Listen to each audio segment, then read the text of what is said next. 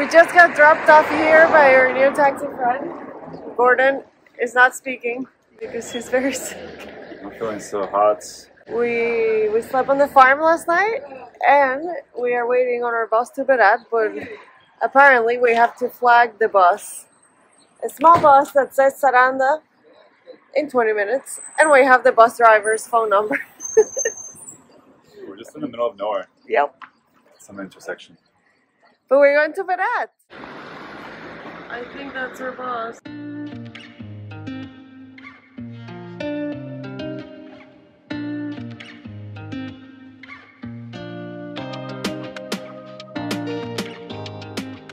Hi guys, it has been 3 days since we arrived to Berat. We have been super sick. We had some kind of like stomach flu or something heat related. We have no idea, but we basically slept for 48 hours straight. But today we're feeling a lot better. So we're heading to the city center. We're gonna meet with our walking tour guide.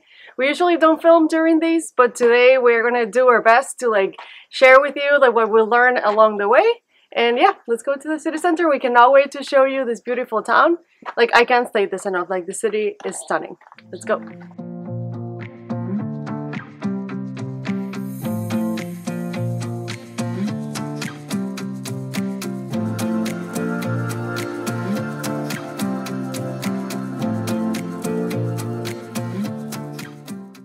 So romantic, huh? A very romantic city. You would think so. Everyone's like holding like arms like that, locking arms, but it is so like incline. Is that the word? It's so incline, and these slippery. old stones are just so slippery, just from the wear and tear. Even the cars like slip like going up. It's crazy. You get it.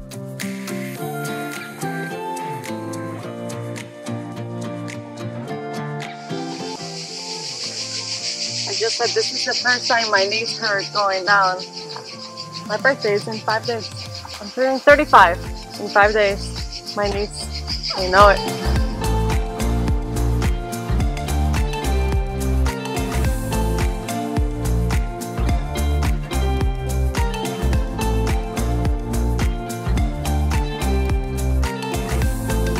So we start first. I want to say thank you so much for coming on my tour. My name is Bruno. I'm born and I raised here in Berat.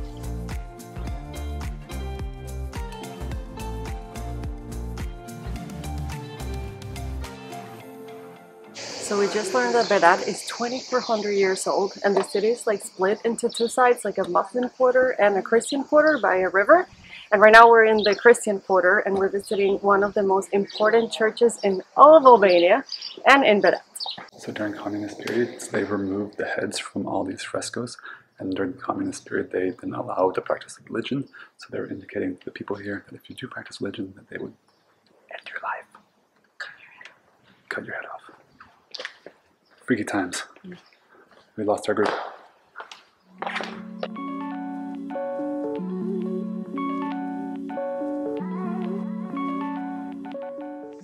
It looks like the tour is ending within the castle walls, which is perfect because this is where we're staying. So we already did the climb up, and we're gonna end it with this beautiful sunset.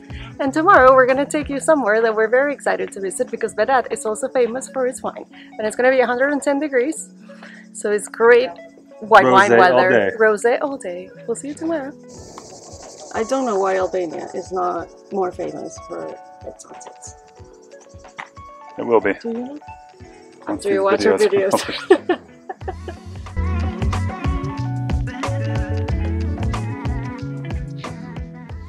Hey guys, we are about to head to the winery, but before we do that, we wanted to show you our incredible Airbnb.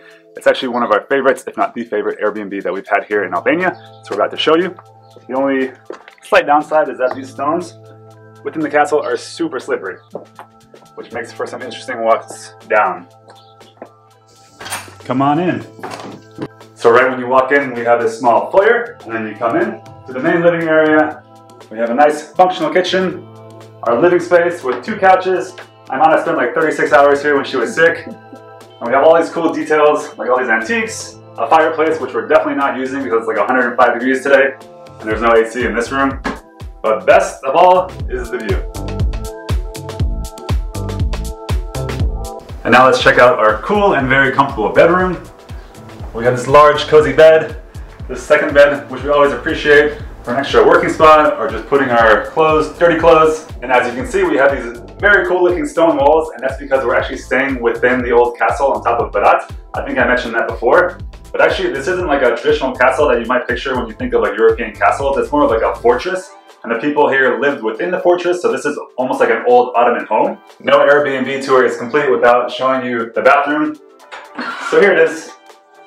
Pretty basic, but one of the first non-wet showers that we've had in a very long time, so that has been appreciated. Yeah, very nice. And now, it's wine o'clock.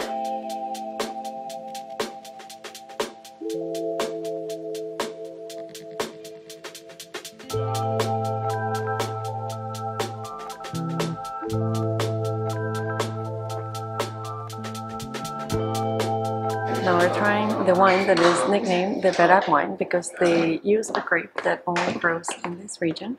And also, Berat is nicknamed the White City. So this is white wine. So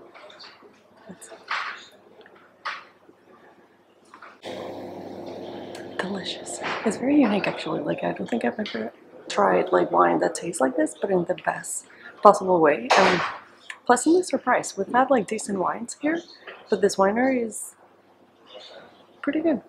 Well, either way, we're not really wine connoisseurs, so if it's cold, I'll like it today. And they both seem cold, so it is very nice. It's delicious. I taste some white wine. So the girl that gave us the tour like just came to like check in on us, and she's like, "Oh, which one's your favorite?" And I'm like, "Oh, like this one." And then I think about it, and I'm like, the wine I'm drinking in the moment, it's actually my favorite wine. So now this one's done. So now this one's my favorite. Isn't it so fun to do like a wine tasting tour with two people that know nothing about wine? Cheers. Then you also have some Kachkaval cheese, which is made from sheep milk.